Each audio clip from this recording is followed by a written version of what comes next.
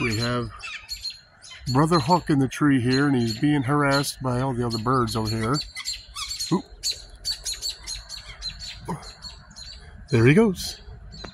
Well, folk, heading out to the old vanitarium, and seems to be a big old branch that has fallen in the yard here at the ex's house. So, I don't know how this works. Does she have to get rid of it, or do the people over there who own the tree have to get rid of it? But it's a pretty big branch. Well, folk, had the little TV on, and I looked in the corner, and it seems that we are under a tornado warning.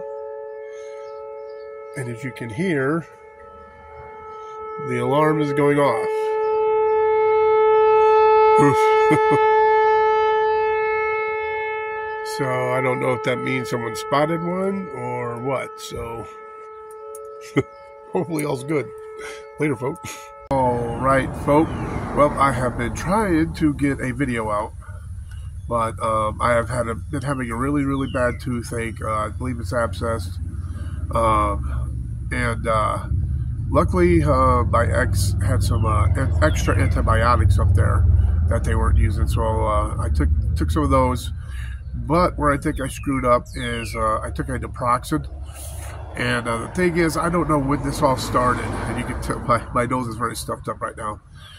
But I can't take ibuprofen or anything like that because it just makes my nose start running like crazy, and it's just a pain, and I sneeze, and right now it's stuffed. But in a little bit, it'll be like running like crazy, and then I'll blow my nose, it'll be stuffed, and it just goes on like that all night. So right before I left Connecticut, I did go into the ER to get a breathing treatment because I couldn't breathe.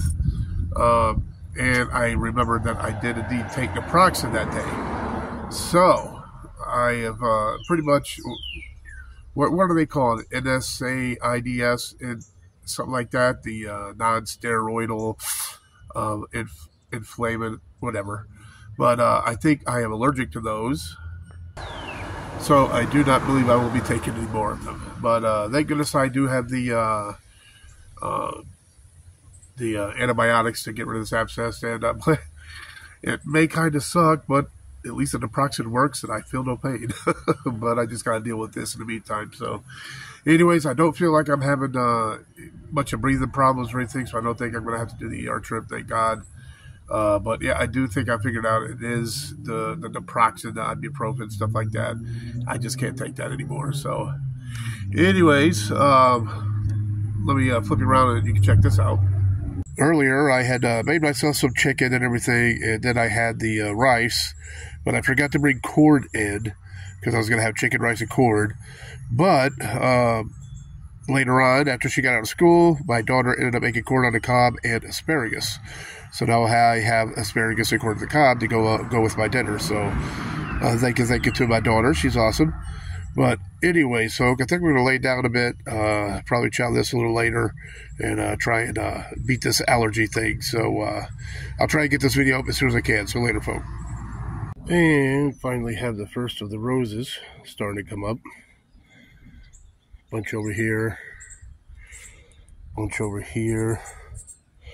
But gonna be looking pretty cool once they all start coming out. So, all right, folk. Well, excuse the mess, but anyways, I have decided I'm keeping the dresser in. I was going to take that back out and put my table back together. I had taken the top off to get the dresser in, but with the top off, I kind of lifted it up and over and got the whole thing out. So now what I'm going to do is, like I said, I decided to keep the dresser. So now I'm going to make something right here that goes up with drawers in it and everything. The bed over here totally has to be redone, and I'll flip you around. Night, which is driving me crazy. There's not enough room on that freaking bed. So I've definitely got to get that done. I've been meaning to do all this. I wanted to wait till I got to Ohio because I wanted to do it with my son, and he is getting out of school not this Friday but next Friday. So in a week he'll be out of school and he'll be able to help me with stuff, and I'll be able to do more things with him. But I don't want to start doing all this stuff and going all these places and he's still in school. I want to wait till he gets out. So hopefully starting next week or the week after, things start picking up on the videos. But yeah, so I have to extend the bed because he's driving me nuts. I'm going to build a little shelf area there.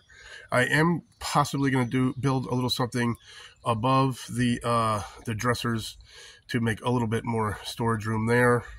And also, let me flip you around one more time. There is this area right here, which is right by the door. And it's this area where I have the charge control and everything, the batteries, and the wire that comes in from the solar panels. And right here, I like this thing, but I'm going to move it, and I'm going to make something a little bit bigger, so because I have a battery that I need to put in here, so I have more hours. Anyways, folks, coming up pretty soon, once he gets out of school and everything, we'll be doing a lot more. First, we're fixing this up. Then we gotta, I gotta do the garden as well. I forgot about that. We gotta hit Home Depot, Lowe's, or whatever, and go and get some plants so we can get the garden going.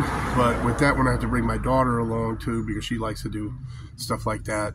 And then me and the boy at some point have to start getting ready for that garage so I can build his little area. But until he decides to get off his butt and come out and help me, it's not going to get started, because I'm going to make sure he puts in work, because I'm making that for him. So he's going to have his own little working area, and he can get off his butt and help me with it. So anyways, for now, folks, I think I'm going to wrap this video up and get it out. And like I said, once he's out of school, a bit more stuff going to be coming on, and a bit more content and everything. So I'll catch you then, and hopefully you stick around. So till then, don't forget, always forward to the next adventure. The vlog is down.